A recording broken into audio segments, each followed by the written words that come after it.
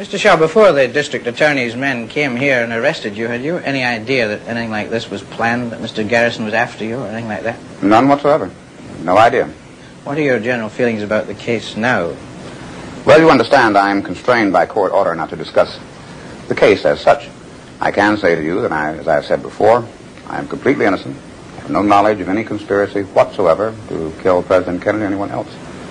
What are your personal feelings about President Kennedy? What were they when he was alive? I admired him very much. I felt that he had brought a new vigor, a new approach to the presidency, which struck me as being one that would produce very fine and fruitful results in the years ahead. I think his death was a tragedy in the sense that what would have come from his efforts was cut off.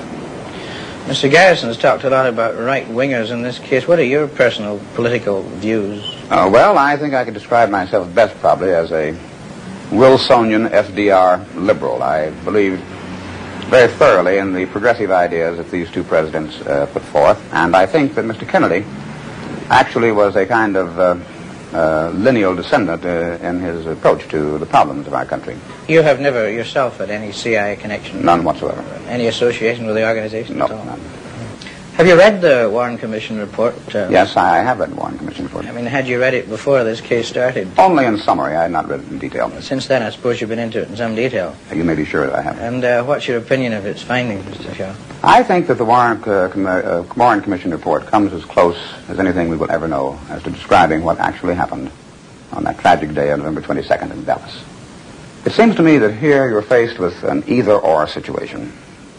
You must either believe that the Warren Commission is substantially correct and that a lone assassin got a lucky shot at the president, or you must conceive of conspiracy so vast as to boggle the imagination. If indeed there were a conspiracy, it could not have been a small one.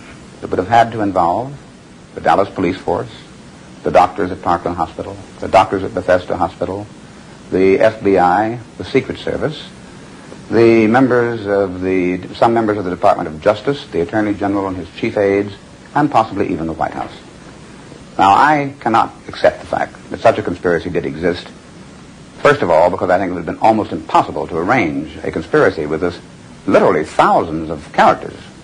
And had it been done, in the 4 years intervening, there certainly would have been someone who would have come forward to tell the truth, a deathbed confession, what you will, over a period of 4 years. Did you yourself ever know Oswald or David Ferrie? Never knew either one of them, no. You never even saw them or no. Came into contact with them in no, any way? How has this whole thing's been going on now for, nearly 6 months, hasn't it? This is the 7th month, I believe. How is this affecting you personally? I mean, all this publicity and being named as a man being indicted for this alleged conspiracy. Well, it certainly is not the pleasantest thing in the world, to understate the case, to find yourself charged with the most heinous crime probably of our times. On the other hand, I have gone ahead with my life. There's not much else you can do, is there? And I am innocent. I have very able counsel, and I have absolute faith in the American judicial system, which will prove me innocent. It is a matter of some concern that my constitutional rights have, I think, been seriously violated. There are, of course, remedies for that which can be taken in due time. Meanwhile, however, this case, is a matter of great concern because of these violations.